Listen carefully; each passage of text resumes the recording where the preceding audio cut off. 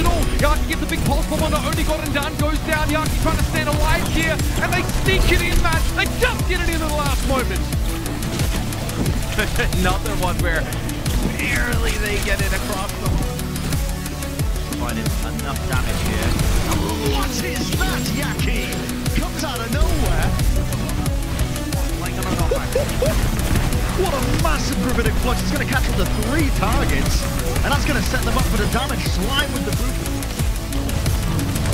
And that one pick just opens it up again. It means the Florida Mayhem don't have to worry about the backline too much. They can just press all the way forward. The advantage is theirs. Finding so many of these picks. Gargoyle ends up beginning to grab it on the surge as well.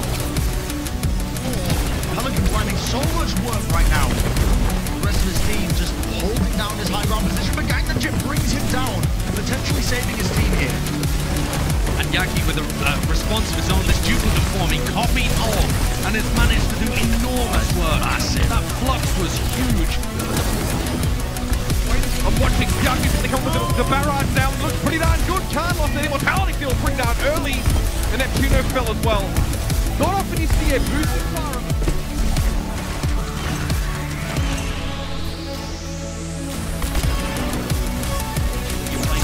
Off and they're going to open up with the window first. Mayhem want to take this fight fast. Yeah, they're going to be open. There you go. It's over. It's over almost as quickly as it begins. And it was a great heal attempt. Assassin though, but at least it's traded. Close sends DQB straight into the drink here and makes it a 5v5. Gundam Jin had that immortality field now, but did he buy enough time? DK has to definitely blink away from the Earth Shuttle that comes in, but OG still have to catch Bebe and Co. Gundam Jin, but bring well, OG thinks about it, but it's just, oh no! The outmaneuver! OG sneaks into the back! The countermarks the pigeons are so much damage to the Washington Justice, and Bebe frankly can't keep them alive. OG now is just succumbing to bloodlust, and he'll have another one. Ridiculous. Yes, rather than the tanks. Sometimes it works out, but no kills going their way. OG now with one orange with another touch. What's the point? The Gargoyles grab, and that is a bit of a tragic round.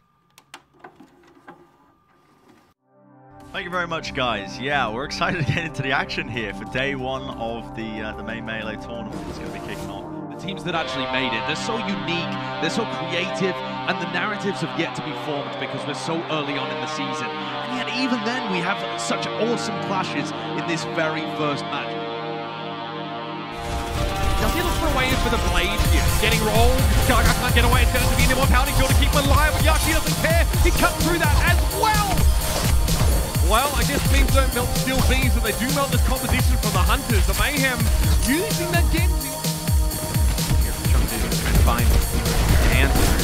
No! That is beautiful. Unbelievable. That may be set up with a flashbang from BTV, but you cannot ask. A lot of pressure down on the Fate. Getting a ton of damage. Self-destruct is ready. Lets it go. Gets the remake instantly as well. While all that was going on, BQB on top of the card. Farway immediately recalls, but that's when BQB comes alive. Farway, I mean, those are both headshots. No one's going to look across them. Again, BQB, again, another headshot onto Lean. That's not expected of you. You're just really not expected to be able to shut down a tracer like that. Amazing. Or even just to get it out early on in the fight. Huge Bionade. That is massive from Gangnam Jin. The pulse bomb is going to be negated in the end. It's Void. He's going to eat that one, but the self-destruct in comes. At least takes out his Yaki, forcing the ult out of Shanghai to try and take this. Stun comes in from the side. Surely this is still winnable from Florida. It's pandemonium on the point. Fate just being swept down now. And Fire Strike will remove him. And it looked like it was so good for Shanghai. Florida just come back out swinging. BQB respectively. How long can he hold on for? Needs to go down here, and the wrist is so hard to shift here in a short-handed fight, but Yaki gets there. Both tanks fall. He's shredding through them. Slime is being allowed to get this resurrect off, and that is a great push back into the staircase, rolling through. It's all up to Yaki to try and clutch this one, but surely he can't do it. A two-piece? You gotta be joking. They have to try and shut this guy down.